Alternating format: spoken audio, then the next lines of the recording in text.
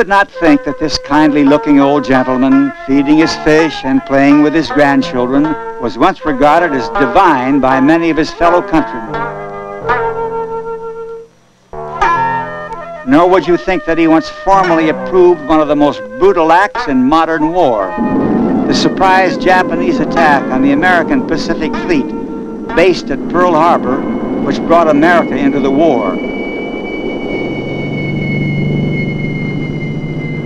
The Emperor Hirohito was 40 at the time, but he survived the defeat of his country, preserving his chrysanthemum throne as a symbol of continuity in a transformed Japan.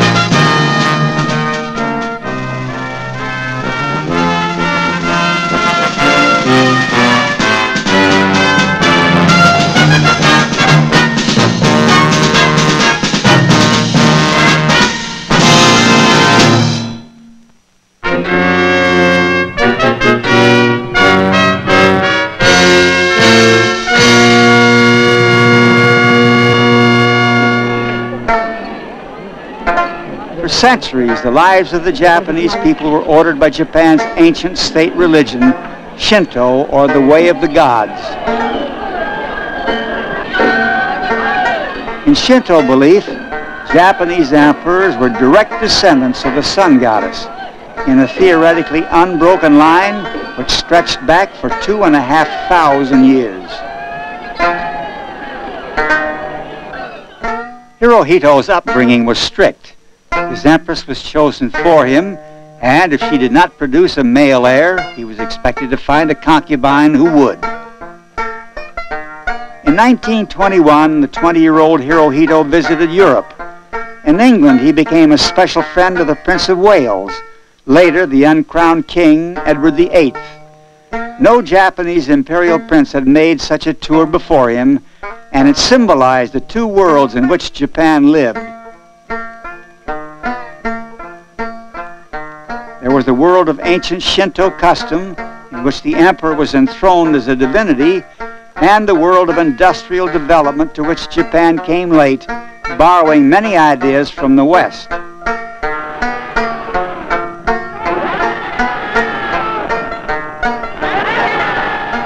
When he ascended the throne in 1926, he was known under the name Hirohito, or as the Japanese would pronounce it, Hiroshito. In fact, they never pronounce it. He is known to them in ordinary conversation as Tenno Heika, meaning celestial emperor, or as sometimes loosely translated, son of heaven. It was necessary at the time of his ascension for the court sages to choose a name for his reign. And this would be the name by which he will be known in history after the name Hirohito or Hiroshito is forgotten. The name chosen by the sages was Shōwa, meaning enlightened peace. Ironically, the first part of his reign led not to peace, but to war. A resplendent image on a white horse, Hirohito was a show emperor in these years of Japanese militarism. The martial tradition of Japan, springing from the days of the samurai warriors, was being taken over at this period by an imperialist fascist clique who desired to make Japan the preeminent power in Asia. They used the emperor as a symbol to grip the imagination of the people and obtain their support, popular support, for the ends of this small clique.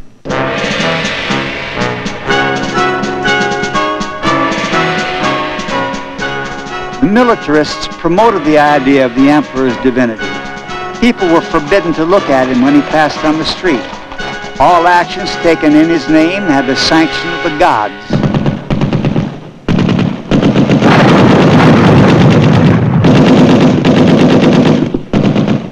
Japan is a country with very few resources, except rainfall and people.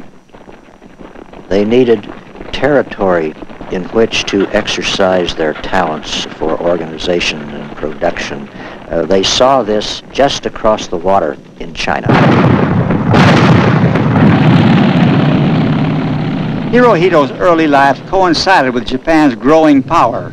Russia was defeated in 1905, Korea annexed in 1910, and by the 1930s, Japan was in Manchuria, where she set up a puppet state with a puppet emperor in defiance of the League of Nations. It is a matter of common knowledge that Japan's policy is fundamentally inspired by a genuine desire to guarantee peace in the Far East.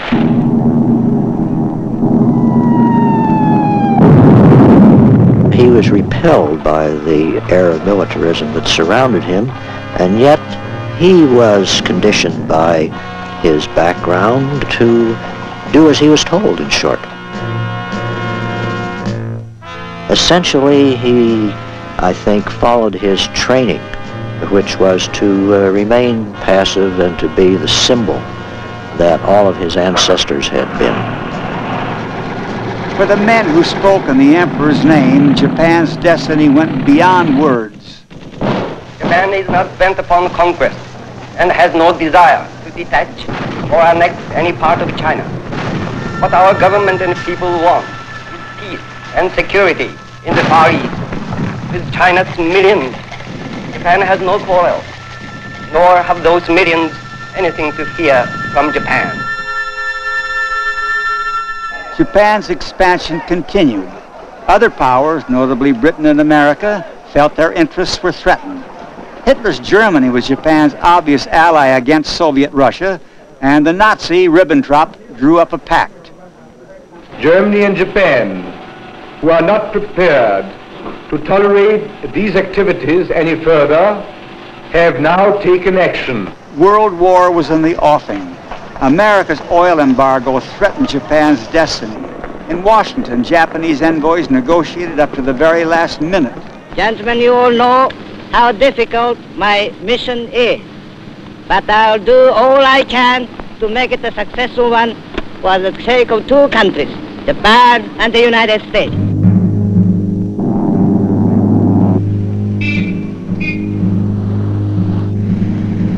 In Tokyo, the momentous decision had been taken to attack Pearl Harbor.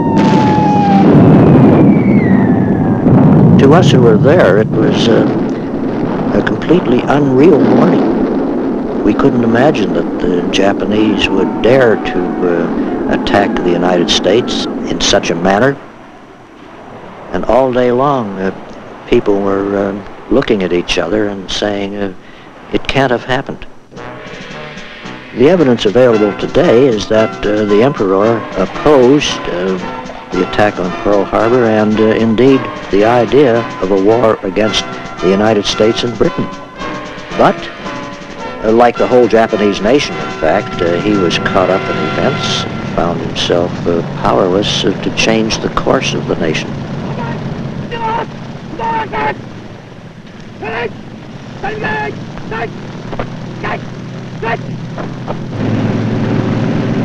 In a matter of months, Hirohito's empire expanded to the frontiers of India, to the coast of Australia, and halfway across the Pacific. But in attacking America, Japan had gone too far. The gods of war turned against her. Inspired by their warrior traditions and their loyalty to the emperor, the Japanese died fighting for every inch they had occupied.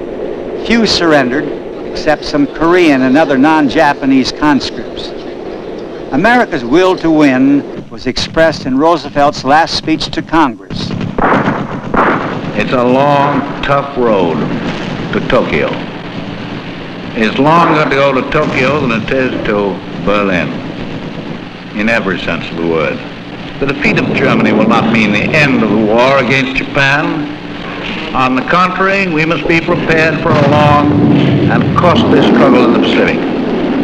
But the unconditional surrender of Japan is as essential as the defeat of Germany.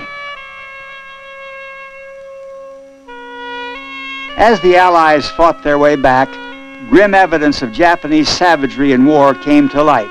To Hirohito's countrymen, a defeated foe was unworthy of life. The Allies now braced themselves to invade Japan herself. They expected casualties to be over 1 million.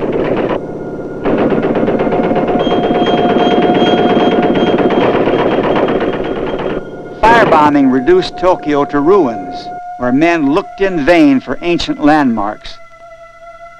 Hirohito's days as the glorious Mikado seemed likewise numbered, although his warlords refused to consider surrender. But in early August, Japan's fate was decided in an altogether new and devastating manner. The atomic bomb changed everything. While his cabinet dithered, Hirohito acted as no emperor had acted before him. Breaking with all tradition, he broadcast in person to his stunned people his acceptance of the surrender terms. To our good and loyal subjects, despite the best that has been done by everyone, the gallant fighting of the military and naval forces, the diligence and assiduity of our servants of the state, and the devoted service of our 100 million people, the war situation has developed not necessarily to Japan's advantage, while the general trends of the world have all turned against her interest. Moreover, the enemy has begun to employ a new and most cruel bomb, the power of which to do damage is indeed incalculable. Should we continue to fight, it would not only result in the ultimate collapse and obliteration of the Japanese nation, but it will also lead to the total extinction of human civilization.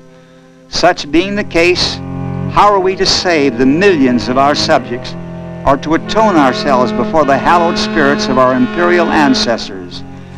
This is the reason why we have ordered the acceptance of the provisions of the Joint Declaration of the Powers.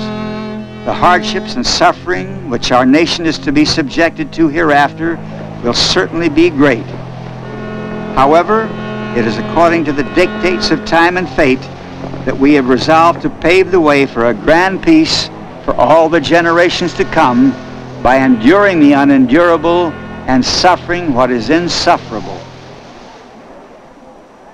We are gathered here, representatives of the major warring powers, to conclude a solemn agreement whereby peace may be restored.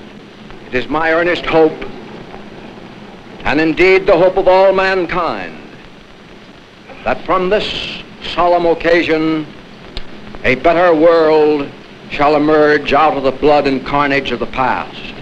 I now invite the representatives of the Emperor of Japan and the Japanese government and the Japanese Imperial General Headquarters to sign the instrument of surrender at the places indicated.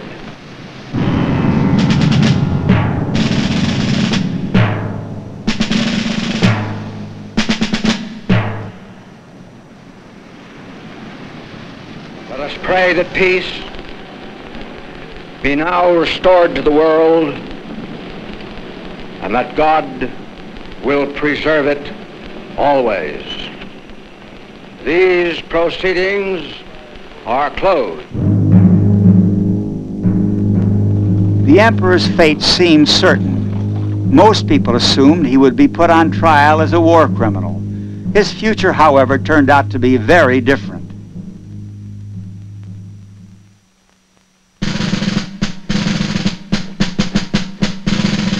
As head of the occupation forces, General Douglas MacArthur held more absolute power than any Japanese emperor had known. In a famous meeting, MacArthur summoned Hirohito to his presence. The general needed him to help keep order. Accepting sole responsibility for Japan's conduct of the war, Hirohito now came into his own. The emperor remained a person of dignity whom the Japanese could turn to in this agonizing hour of extremity.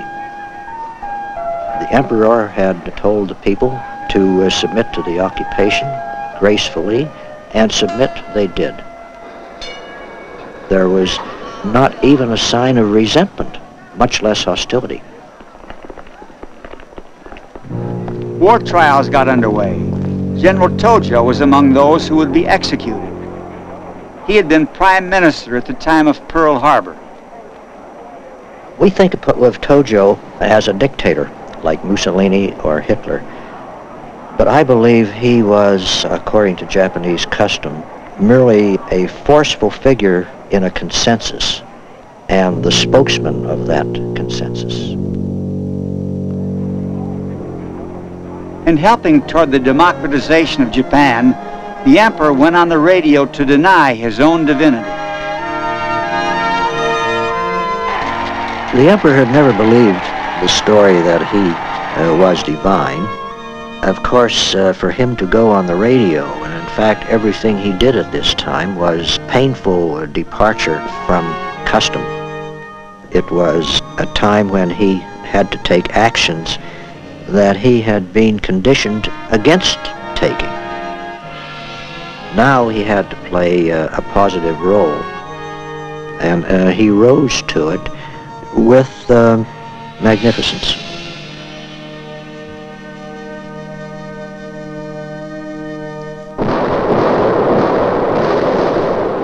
With the Korean War, Japan's fortunes took a turn for the better.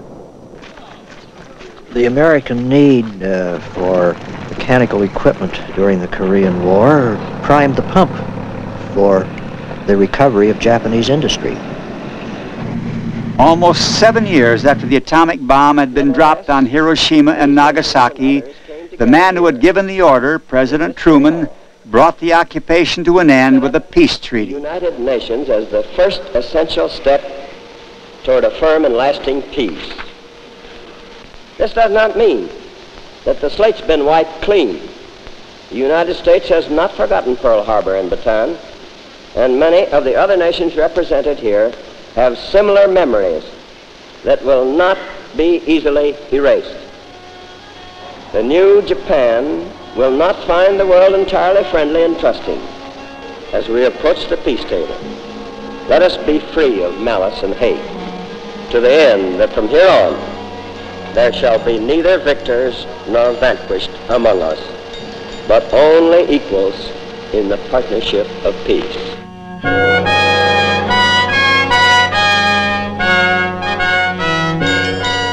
With the peace treaty, Japan signed a mutual defense pact with the United States. The Soviets had tried unsuccessfully to participate in the occupation of Japan.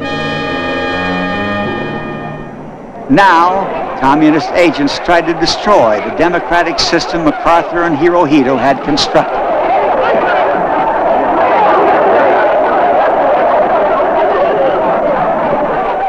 The new Parliamentary Assembly also had its teething troubles.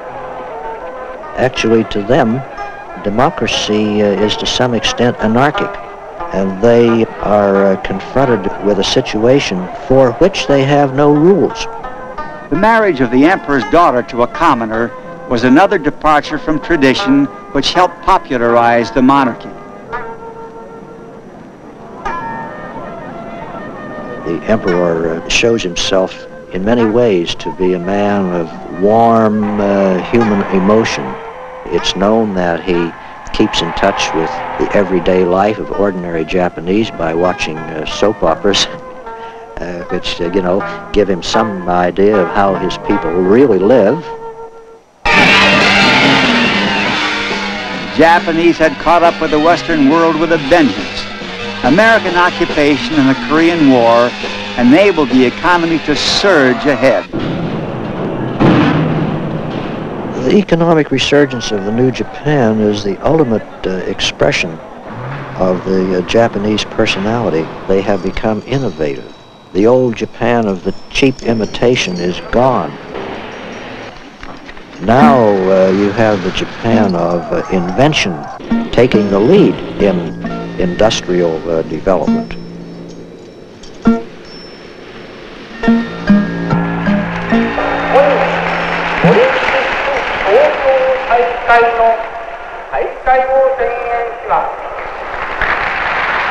The opening of the Olympic Games in Tokyo in 1964 signified Japan's recovered status in the world.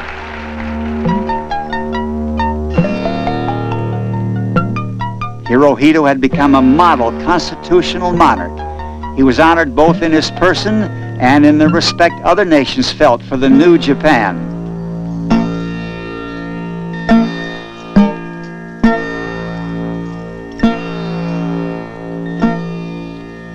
In 1971, he returned to London, which he had visited 50 years before as a young crown prince. The wheel had turned full circle, but what a tumultuous time the intervening years had been.